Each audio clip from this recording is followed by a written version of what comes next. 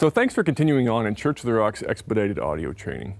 Once again, my name is Isaac. I'm the audio tech here at Church of the Rock. And in session 1, we learned all about the CRAVE values and audio fundamentals, but for session 2, we'll be learning about sound systems and troubleshooting. If you ever have a rough day doing sound, it's probably going to have to do something with this stuff. Something's not working, people are waiting for you, and you have no idea how to fix it. So learning all the different components of a sound system and how they all work together and how they can be fixed in a logical and systematic way will go a huge way in helping you not fall into those situations.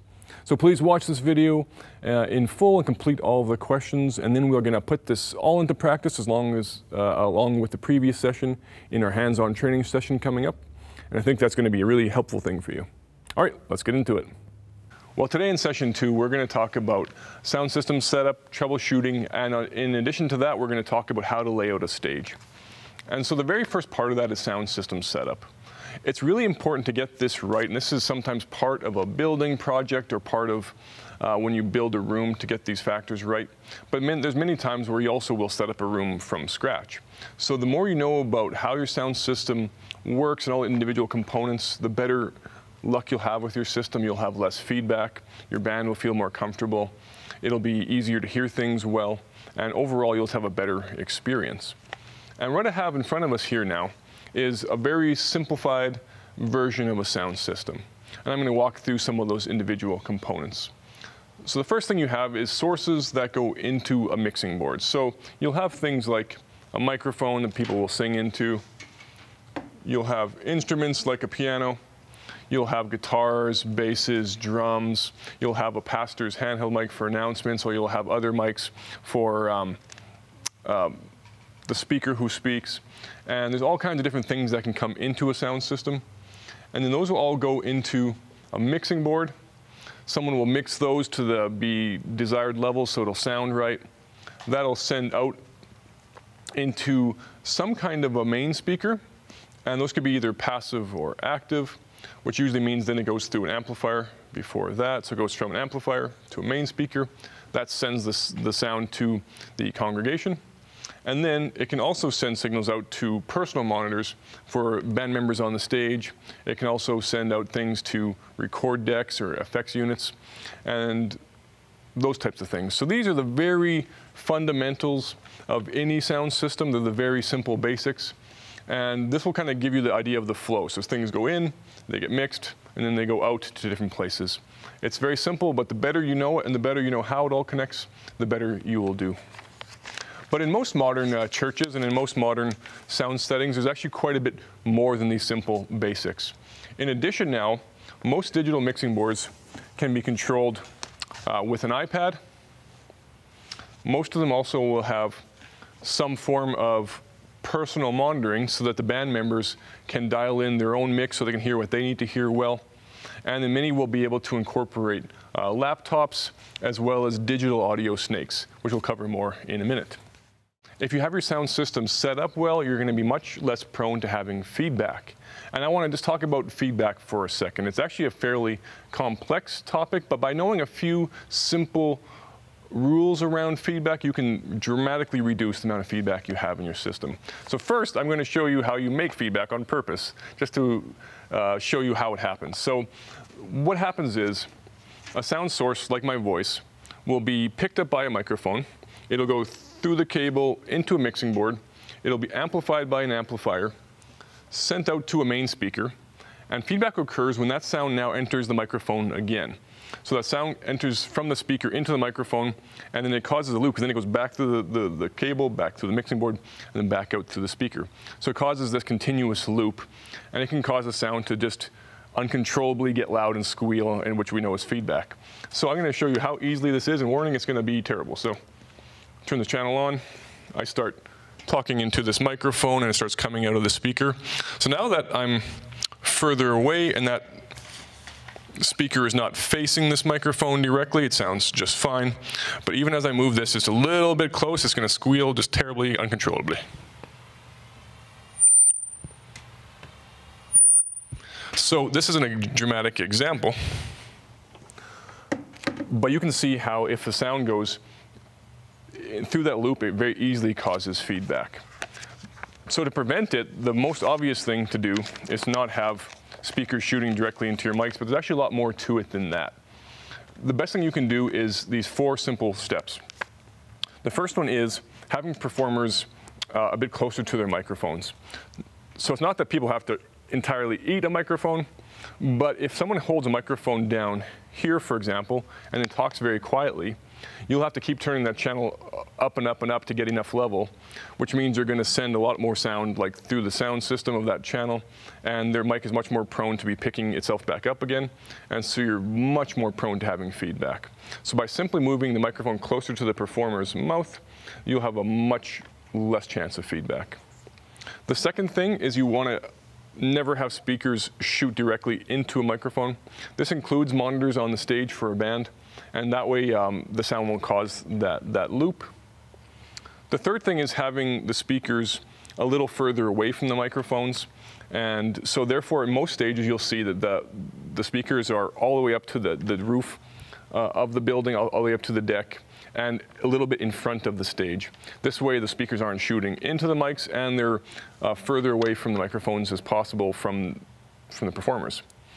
And the last thing is having the main speakers closer to your congregation or audience. So these always can't be accomplished perfectly because, again, you need to spread the speakers and you need to have it further from the mics. But if you have them somewhat closer to the congregation, they don't have to be turned up as loud in order for everybody to hear them as easily, and there won't be as much sound to get picked back up into those microphones. So there is more to feedback than just those topics, but if you follow those 4 main principles, your whole sound system should have significantly less feedback. And now I want to talk about the individual sound system components with a little bit more detail. So the first one is a mixing board or a console. We had a lot of talk about that in the last session, and we've talked about it a little bit today already, and we're going to have it even more in the next session. So we're not going to go into a lot of detail, but the mixing board, again, is the main hub of channels going in and back out of the system. I'm going to jump next to the speakers. There's 3 main types of speakers. These are what are called main speakers, and these are the main speakers used to send the sound to the congregation. They're sometimes called full range speakers, as they cover from the low-mid range of frequencies to the high frequencies. They're going to cover the vast majority of the sound for the congregation to hear.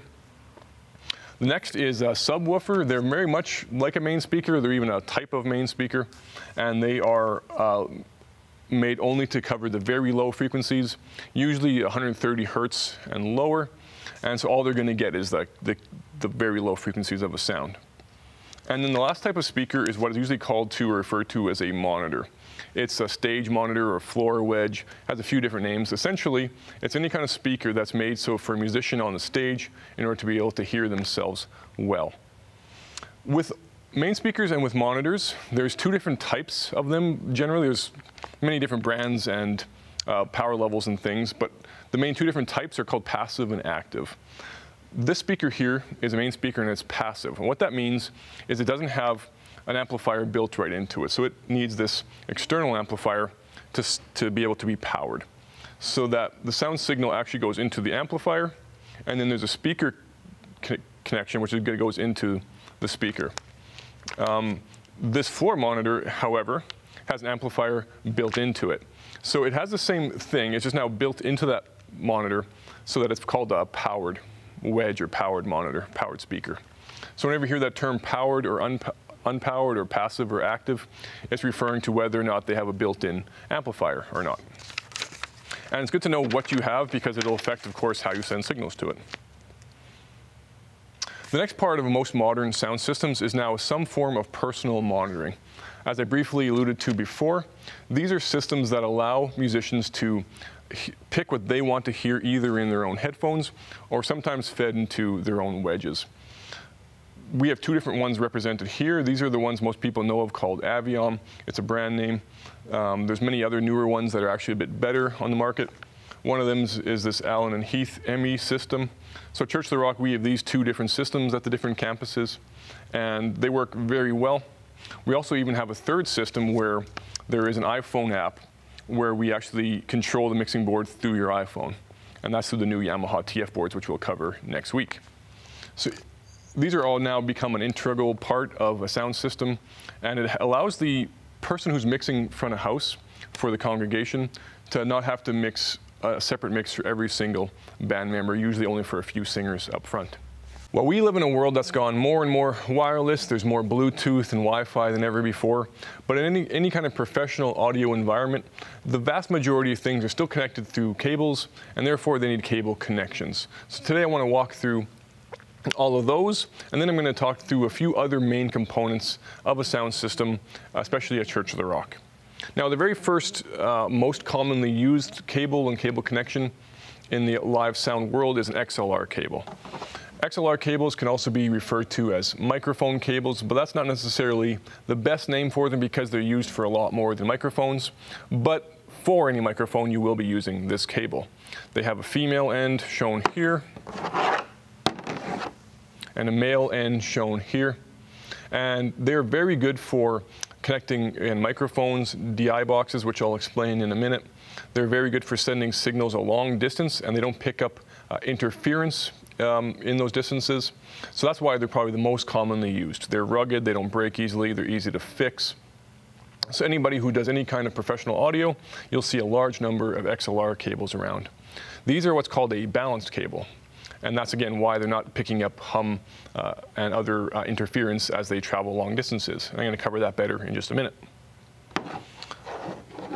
The next most common type of cable connection is called either 1/4 inch or TS or instrument. And these are what's used to, sometimes they're even called patch cables.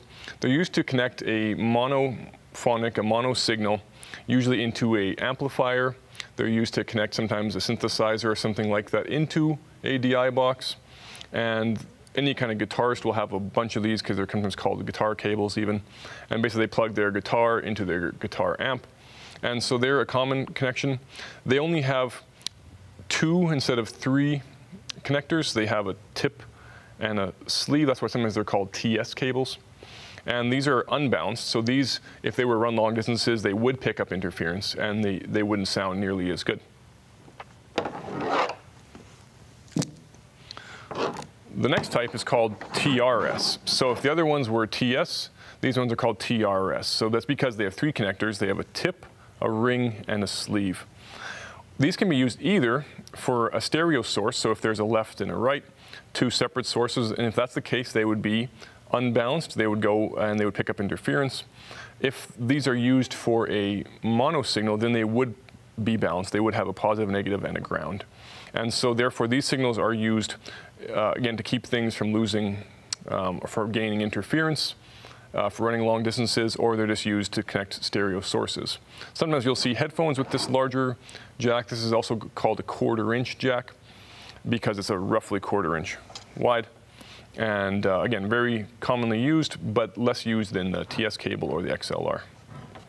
A smaller version of that is what everybody would know as a headphone jack. It's also known as an 1/8 inch jack because it's now roughly an 1/8 of an inch.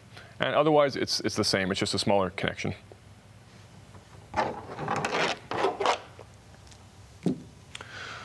The next most common use type of cable that there is in the professional audio world are speaker cables. Now, with speaker cables, the cables themselves are usually just straight wires. There's usually 2 straight wires like this. But how they actually connect to different devices can vary quite a bit. They can either remain as 2 bare wires and be plugged directly into things, usually with some sort of mechanism where you screw down the bare wires themselves. But then there's also this connection called a speak-on connection. And this is a way to make that connection safer, easier to plug in because you can just turn it and plug it in, and it has a locking mechanism. It's also easier to make these bi-amped if you ever have a system set up like that. And so this is a nice system. Most of our speakers are connected this way, not all of them.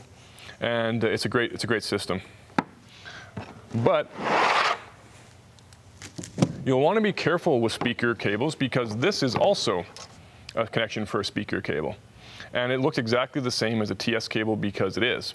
And we always label our speaker cables because the cable itself is different. The wires being used have different impedances. They expect voltage differently, they're not wrapped the same, and so you cannot use a speaker cable in the same place you would use a patch cable or a 1/4-inch cable.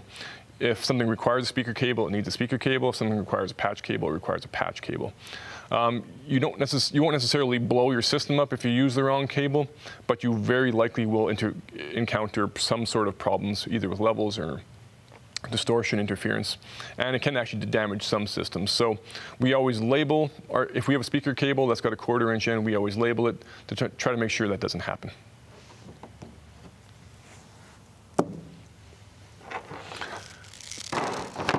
And I mentioned that most modern sound systems use digital audio, and now most digital audio is transferred through network cables. So these can be called network cables, and they can either be Cat5e or Cat6 cables. And this connector is called an RJ45 connector. A lot of people just know it as an Ethernet jack.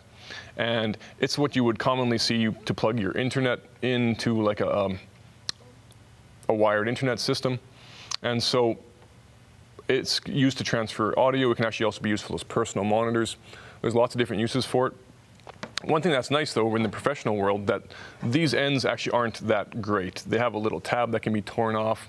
They become almost like a fish hook, and they grab other cables really badly. So a company has come out with a nice connection that makes them more rugged, that they plug into things better. They're less likely to break, and they are more likely to work well in a live professional environment. I believe these are called Ethercon connections. There's a few other names for them as well. That's the main cable connections that you'll see in a live sound system. There are a few others. There's optical and RCA. There's a few other things that you'll see more commonly in like a home stereo system that you won't see in a professional environment. But I wanted to cover what we mostly use here at Church of the Rock and what you're most commonly going to see in any kind of sound system at a church. Moving away from specifically cable connections, now I want to talk about snakes. So this is an example of an analog snake or copper snake. And essentially, it's just a number of XLR cables put together in essence. You have multiple, they call it a multi-core cable. So instead of having one connection to one source, you can have multiples. In this case, there is 16. And they can go both directions. Sometimes you can resolder these and change them if you would like. And so on one end, they'll have where you can usually leave on the stage and plug them in. And on the other end, you'll have all the individual XLR connections to plug into your soundboard. Now, I mentioned previously that most sound systems now have digital snakes, and they work on a different principle in the fact that they're not multi-core. They're still usually just one cable, but they'll digitally now transfer multiple channels. So they'll have some type of interface like this where you'll have multiple inputs and outputs, but then they'll have one Cat5 cable usually that goes into a digital mixing board, and you can receive and send all your signals through that one cable. Other really important sound system components are DI boxes. So this is one variation on a DI box. The DI stands for direct injection, and basically anytime you have a sound source that only has a 1/4-inch output, something like a synthesizer, acoustic guitar, or bass guitar, in order to get that to your mixing board without picking up interference, like I said, you need to now convert that 1/4-inch cable into an XLR cable. It also changes things like impedance and other things. You can look that up if you're more curious about it. But as long as you know that if something has only a 1/4-inch output, it needs to be converted using a DI box. There's different levels of quality of DI boxes. Some of them are used more specifically for things like laptop computers and other things like that. This one is used oftentimes for basically anything where you require it. So I could use this for an acoustic guitar, could use it for a synthesizer, could use it for a bass, although oftentimes with bass guitar, they have specialized ones that also change the tone. And we often at this church use that one and this one. It's a little smaller, it's a little bit cheaper, and it works well for what we do. But both of these are really rugged, both of them work really well. So if you see either of these boxes or anything like them, you'll know that you're looking at a DI box. A few details about them. The main thing that they have is they have an input. They have an input where you plug a 1/4-inch cable in. They have a pad, so if the signal is really loud, you can turn it lower with a simple press of a button. They have a through, so that if it's an acoustic guitar player, they can still send it to their amplifier. And then on the other side, they have an XLR output and a ground lift. Sometimes when you plug something in this way, it develops a hum, and there's times where by pressing this button, you can remove the hum. So those are the main features of the iBox. It's good to know what they're used for and how you use them, and they'll definitely help you in your live sound systems. And then lastly, for now, I wanted to talk to you about microphones. So this is a wide selection of microphones that we use here at Church of the Rock. This first one is a da capo wrap. It is used when we ever have a pastor who is not on our live TV broadcast. And this puts the microphone within inches of the source, which I mentioned earlier is a great way to get rid of feedback. These are meant to pick up just a live speaker by themselves, and they plug into a wireless pack. The next is probably the most common microphone in the world. It's a Shure SM58. It is the most common handheld microphone for vocals, and it works well. It's hard to break. They sound fairly good on many different vocals. And so you'll see this microphone very often in many different environments. This is its cousin, the Shure SM57. It is the similar way where it's very common, very rugged. It's actually almost the same microphone, but now it's made for things like a snare or electric guitar. These are all kind of tuned to use for those purposes better, and they work well. As you've seen already in the previous session, this is the Sennheiser wireless mics that we use here, the E835 if you're interested. And they're very good for, they sound a lot like the SM58 where they're kind of tuned for spoken word. They also have a great wireless system that works well with the systems that we have. The last one is an AKG C1000. This is a really great instrument for our choir. We like to use it for when we have a choir because it seems to pick them up very naturally and well. It also picks up acoustic instruments quite well, things like percussion instruments or acoustic guitars if they don't have their own pickup. So great microphone, and it's really helpful. So like was covered in the last session, using the correct microphone for the correct source will really improve the quality of the sound you get, will reduce the amount of feedback you have, and it'll help you to just have a really great operating sound system. Well, when you set up a stage for a worship band or for a pastor, there is a number of things that you want to consider as you position things on the stage. It might not be as simple as it first seems. The first thing is you want to consider is the band's sightlines and comfort. So now remember from the first session we talked about how we are here to serve the worship band, we're here to serve the pastor, and we want to make a foundation for them so they can worship their best. So we want to make sure that whenever we can make the things as comfortable and as well positioned for them as possible. So one thing you'll want to do is make sure that they can hear their monitor well, that they have good spacing for that. And that's why it's good to check where the spacing is between things. You also want to make sure they're not hearing someone else's monitor too much, so the way you angle them from each other, away from each other, can be helpful for that. Another thing is making sure that it's just physically have enough room. So one thing, I have this weird habit, I always, if I'm checking the guitar, I'll make the guitar-y pose, a bassy bass, you know. Because what I'm trying to do is kind of say, do I have room? Is anything bumping me? Is anything close? So you want to check those kinds of things. If there's ever a situation where there's a conflict between what you need to do to make something work and the worship band's comfort, this is where you really want to be developing that relationship with the worship band, with the worship leader, and then you can discuss with them why that might be the case and have a good dialogue so it doesn't become anything where they feel like you're trying to ruin their set or make them uncomfortable. Sometimes there has to be compromises, so it's best for you to explain that well, that you want the best for the whole worship experience, and that might mean having to compromise their comfort or their sightlines. And I mentioned sightlines, they usually almost always need to be able to see the worship leader because most worship bands are doing things on cues. So if they're trying to get their cues from the worship leader, they have to physically be able to see them.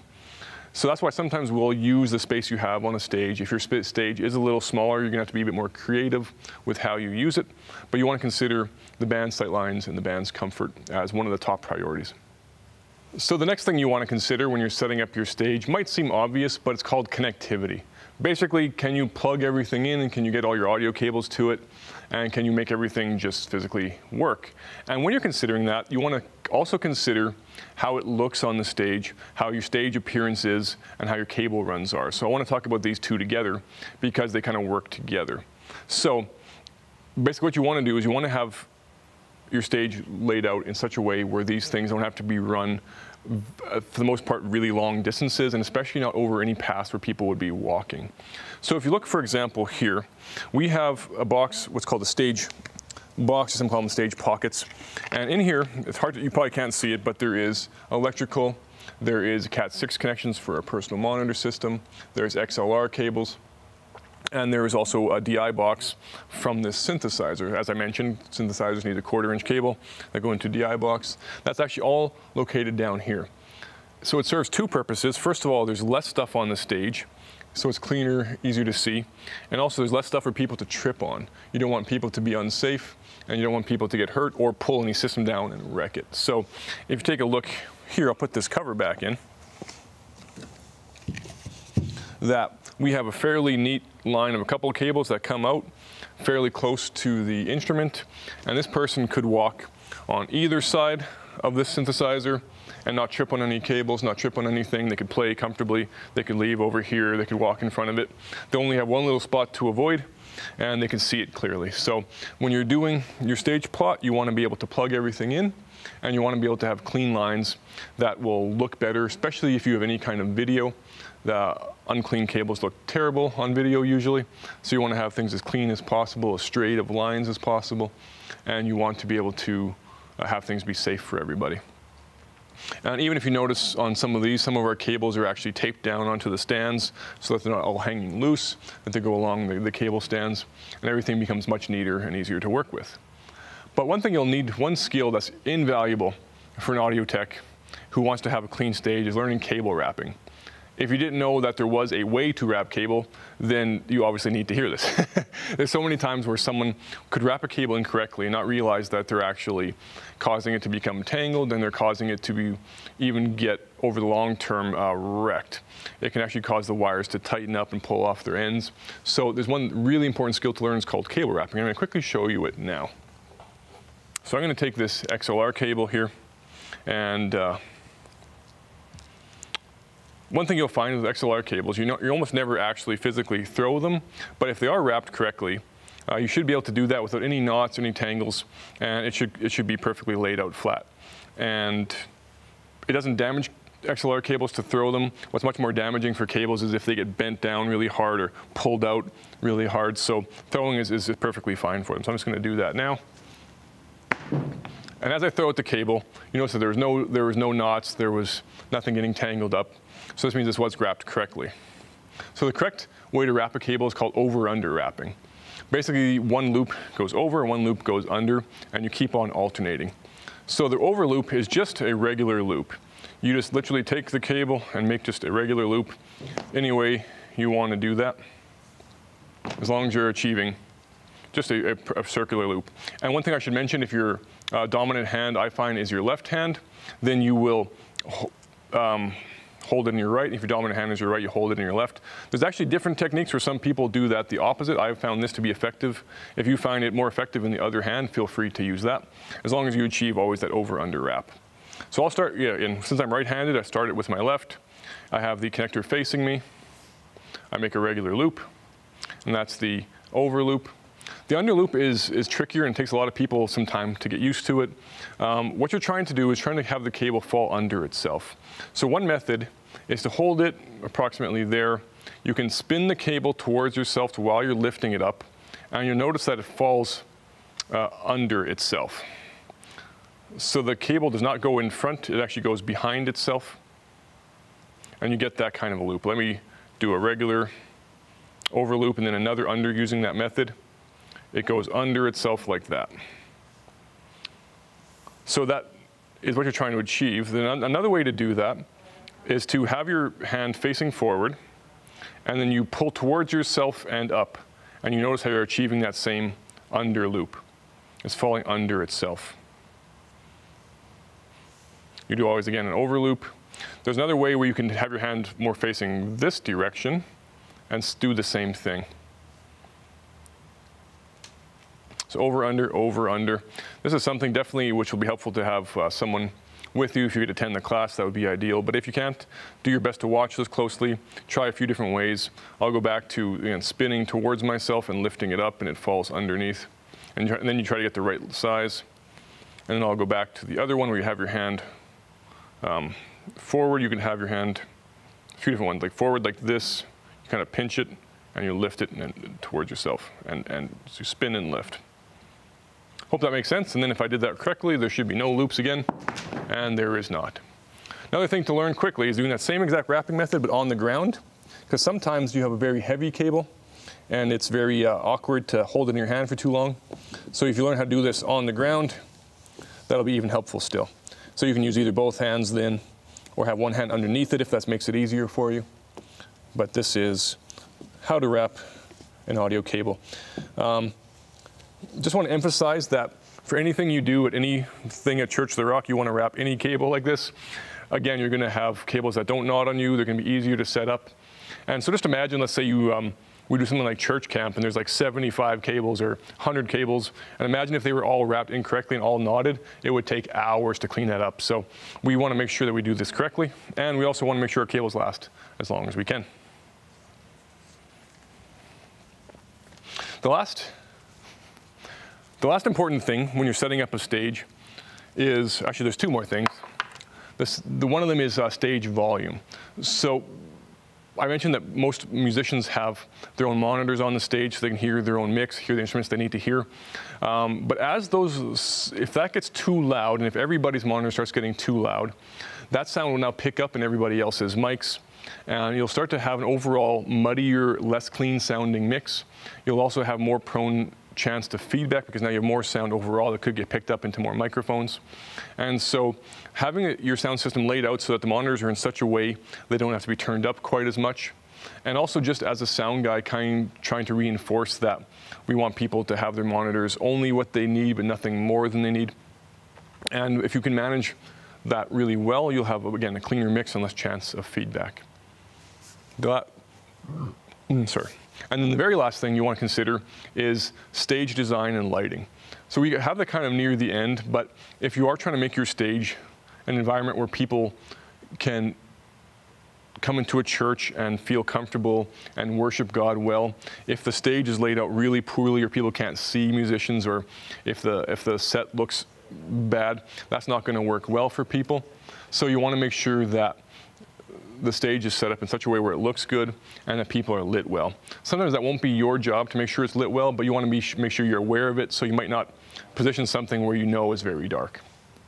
So those are all the different kinds of things. There's probably even a few more, but those are the main factors in setting up a stage so that it'll be functional for the band and for a speaker who talks. And now we want to talk about troubleshooting. And basically, the ability to quickly find a problem with your system and fix it is an invaluable skill to learn in audio. With any system, no matter how well it's set up, there's bound to have something go wrong.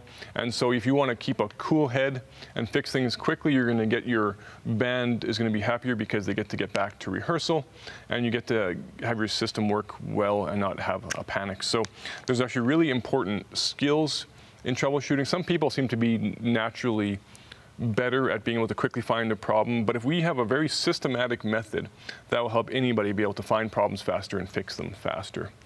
There's really helpful approaches. The first one is just know your system.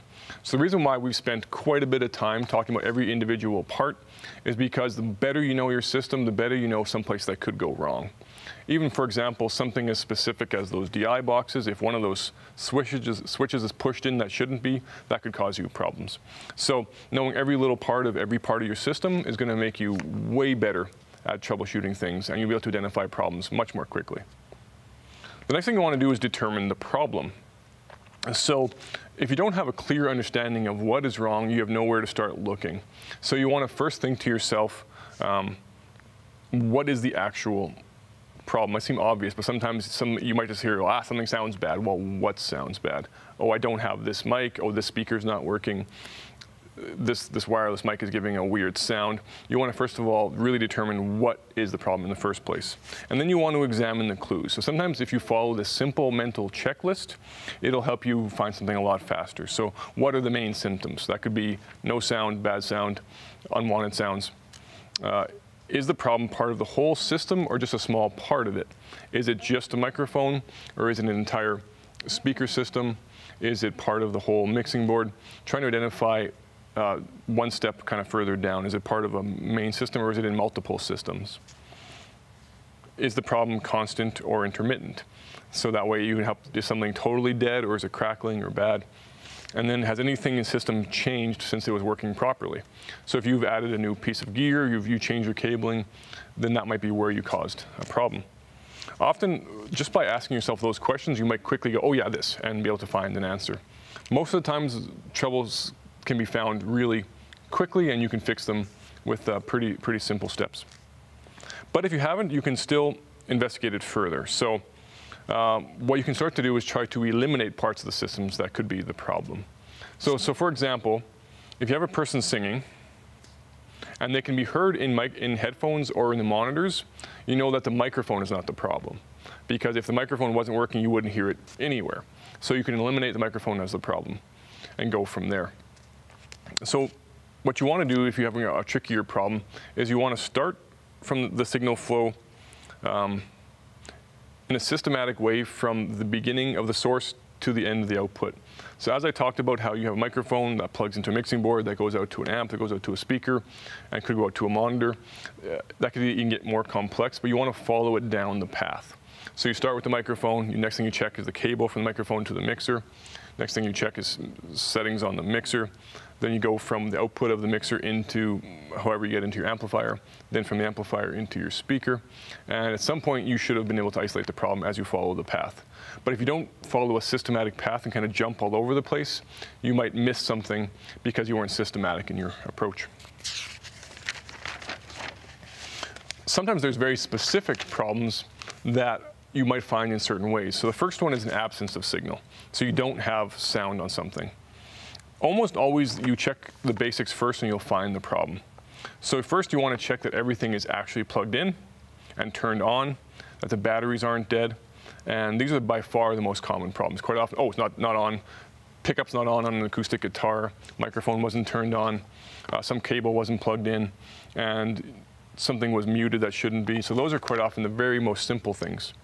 But then you check your equipment settings. So before you assume you have a much more complex problem, you can check simpler problems. So I'm going to show you on this mixing board how one little simple button could cause major problems. So on this is the problem, this is the channel I have for this microphone.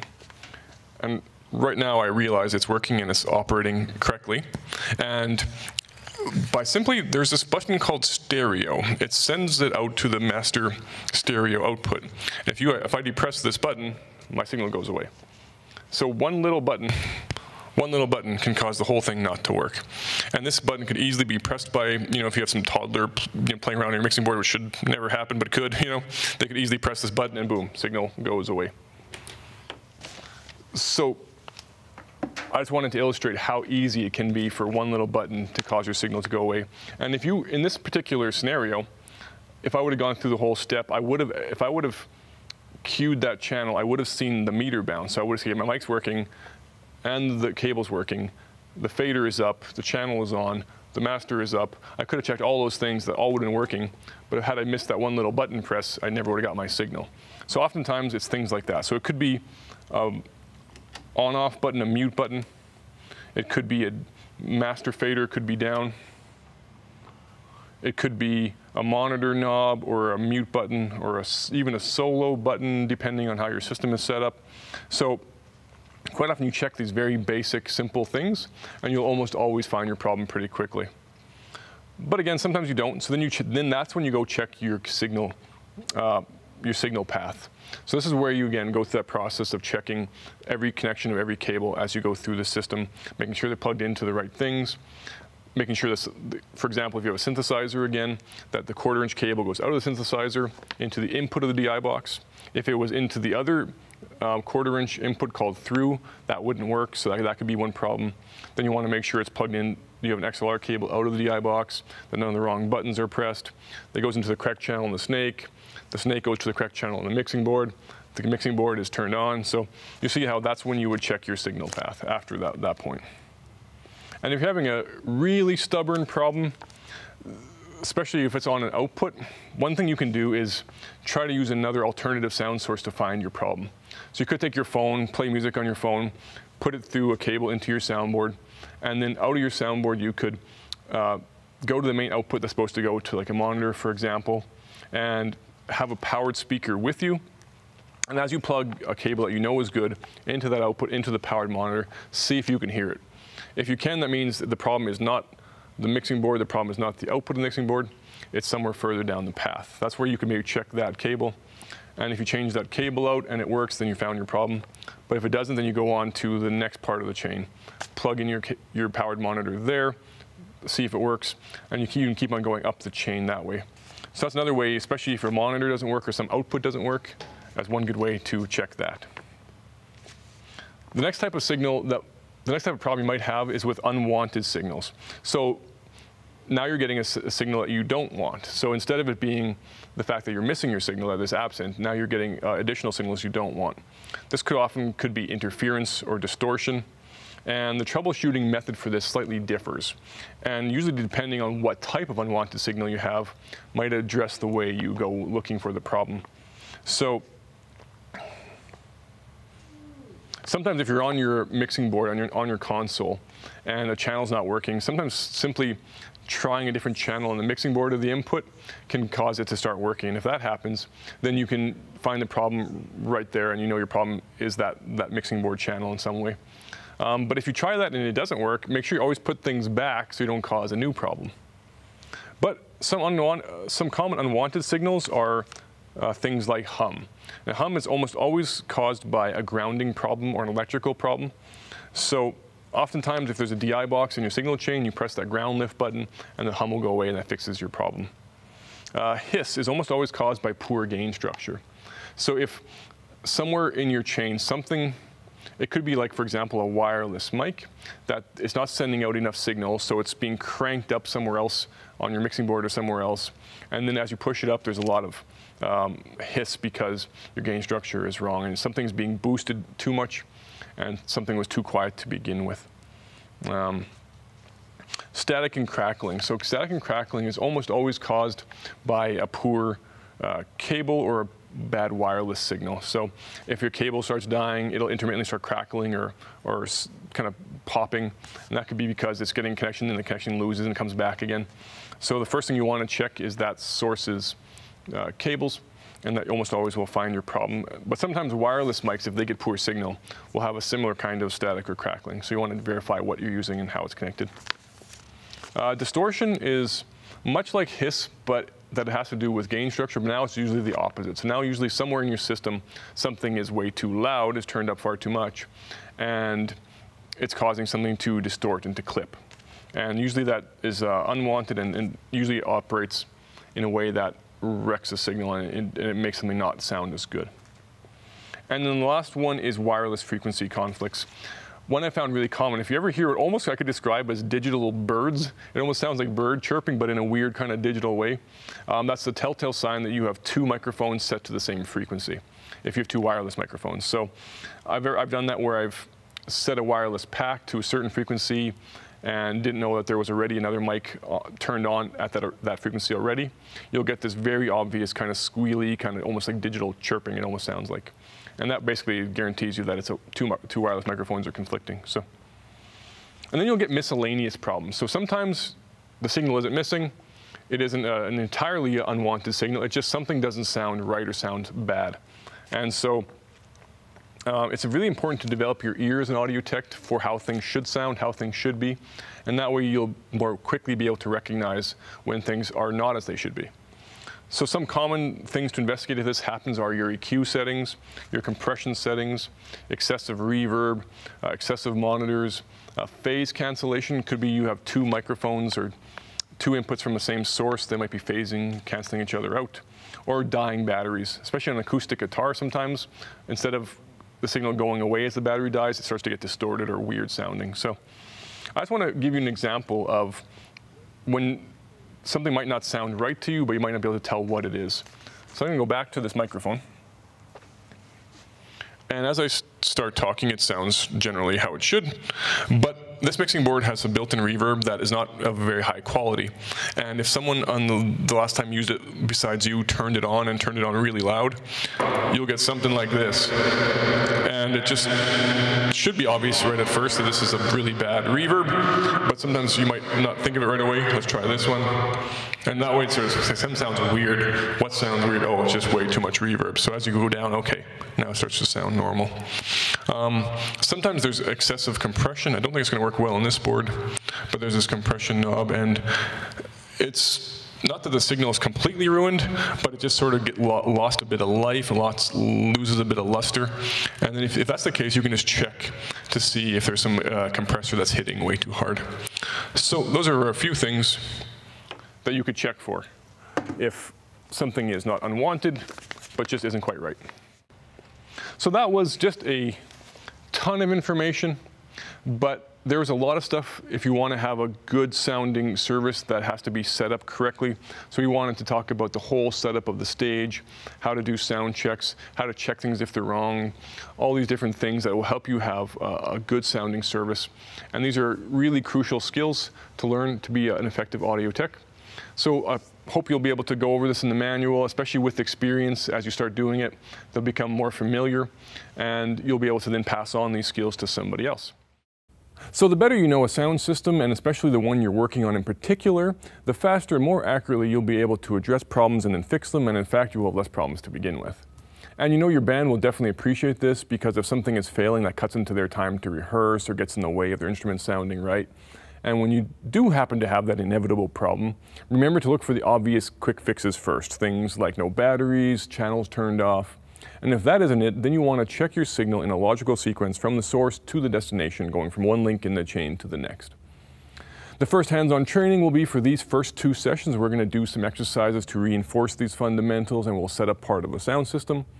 And then the questions below should help you to remember all this stuff as well. So feel free again to go back to the video review if you need to. And then in session 3, we're going to be covering sound check, which is a really important part of this whole process. God bless.